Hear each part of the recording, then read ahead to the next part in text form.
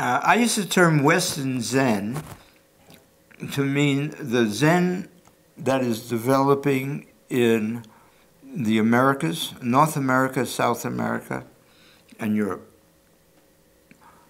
Now, I also know, I shouldn't say I know, my feeling is that the way it's developing in Europe is different than the way it's developing in North America, but basically it feels to me quite similar. Maybe the time path is a little different. I think things are developing in North America a little faster than both Europe and South America.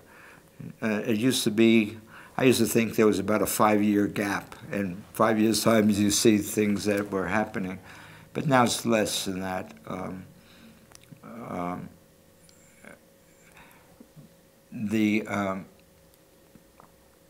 I'm not sure about Europe, but one of the big characteristics in North America is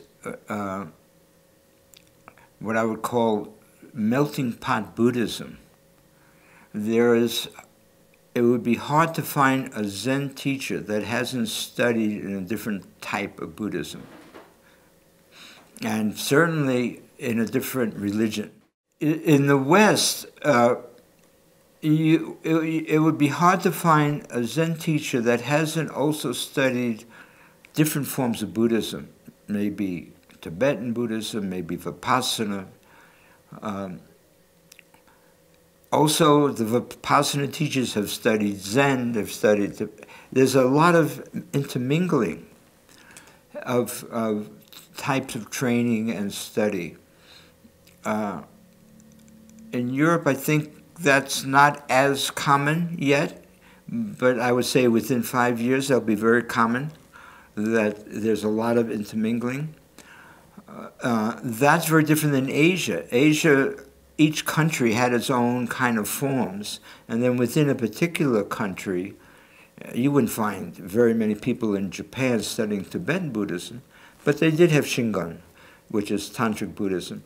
But Shingon Buddhists wouldn't necessarily study in the other. There were some teachers that crossed boundaries and became criticized for that. In North America, it's very common, and nobody's criticized for studying different ways. So we will have a big mixture of techniques. And Europe, we see that to some extent, and there'll be more of that, I think. But when I say Western, I tend to mean North America, South America, and Europe.